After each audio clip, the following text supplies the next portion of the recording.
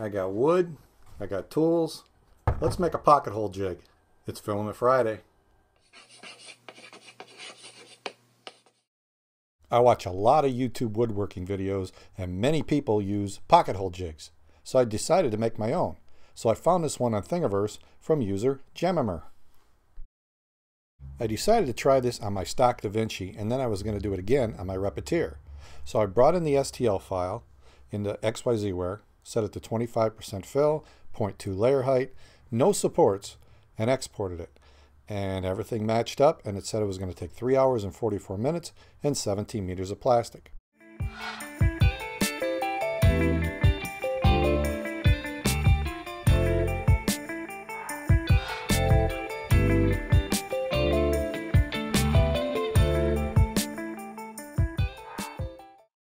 So I used the same filament cartridge on my Repetier machine, 0.2 layer height, 25% fill, and it didn't look any different. Very, very little difference. But I needed to add metal inserts to this to guide the bit. I'm going to use these copper couplings for 1/4-inch pipe. The problem is they got a little nub inside, so when you put the pipe in, it stops about halfway. So I'm going to need to grind those down. So I'm going to use my little die grinder that I 3D printed a stand for in a previous Filament Friday video. I put the sanding disc on the end of it, and now I'll just grind inside.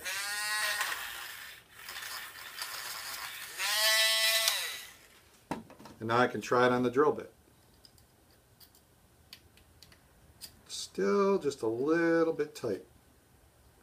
So a little more grinding and we'll be all set. Now I've only got one set of these inserts, so I have to pick which jig to use.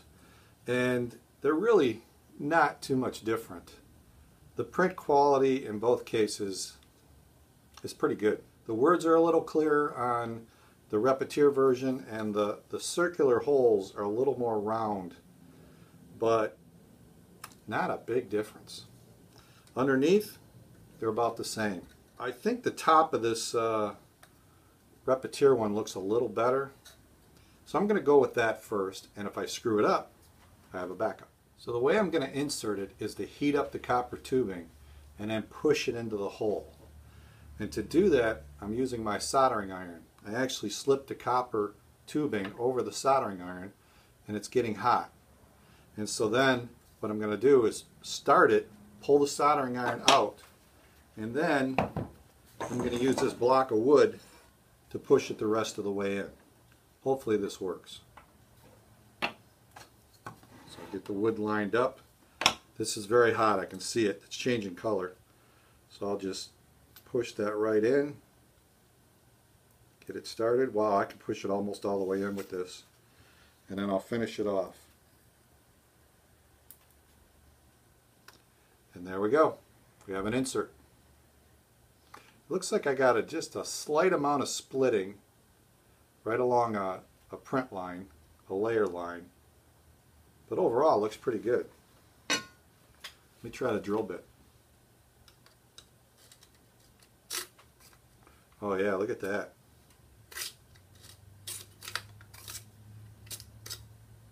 Looks really good. Now I'll do the other one. And there we have it. 2 metal inserts on my pocket hole jig. They're still a little bit warm, so it's going to take a little bit to cool off. But it looks really good. And the drill bit goes right in. So this should be interesting to see how well this works. I'll tell you what, that looks as good as some of the stuff I've seen in the store. This is really a nice design. And it cost me $2 maybe total. So this could be a real handy tool. But now we got to test it out, and I'll test it on this piece of wood. Okay, so I got a piece of wood clamped down, and then I'll put the jig right here and clamp it down. But before I did that, I wanted to show you how I positioned this piece of tape. This is very important because when I run this through, I only want the end of this bit to go just past the end of the block. So I positioned a piece of electrical tape right there, and that actually stops it from going too far. Now the real pocket hole jig has an adjustable metal thing you can put on there, but this tape seems to be working pretty good. So I just need to clamp this down, and then I'll put a hole on one end, and then I'll move it and I'll put one on the other end. I'm ready to try it out.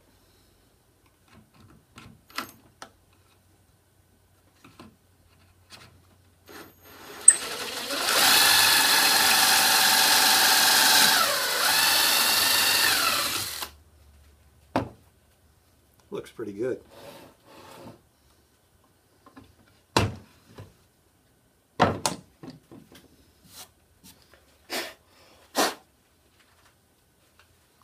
That looks like a pocket hole. Now I'll do one on the other side. All right, we're now ready for the next hole.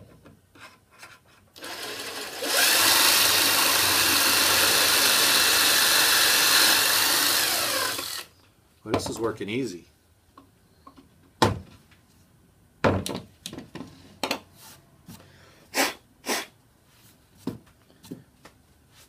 Let me show you this. 2 perfect pocket holes.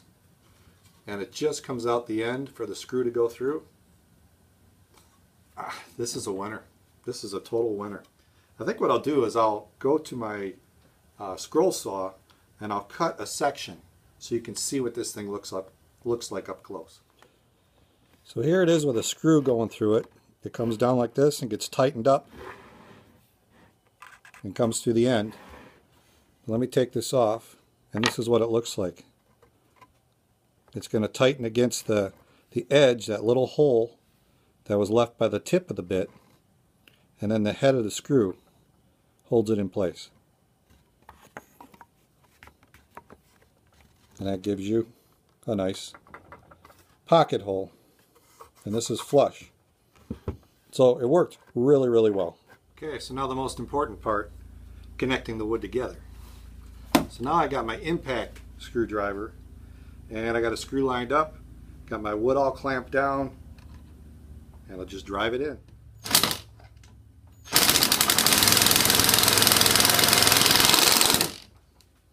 Another screw.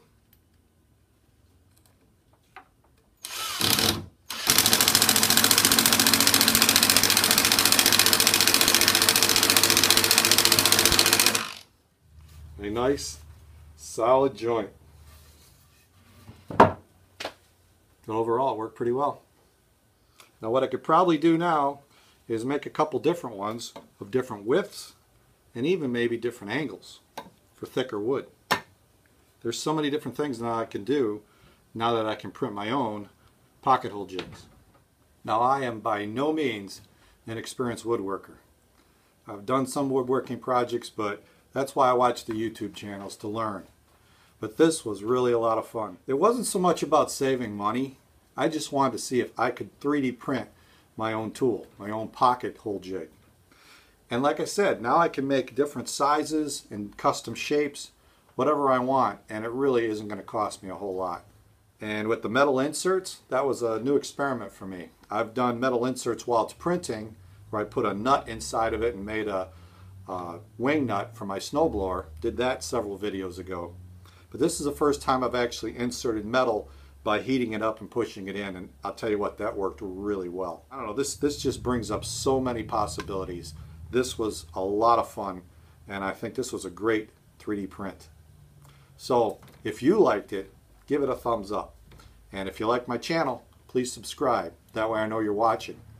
And sometime during this video, we're going to cross 3,000 subscribers.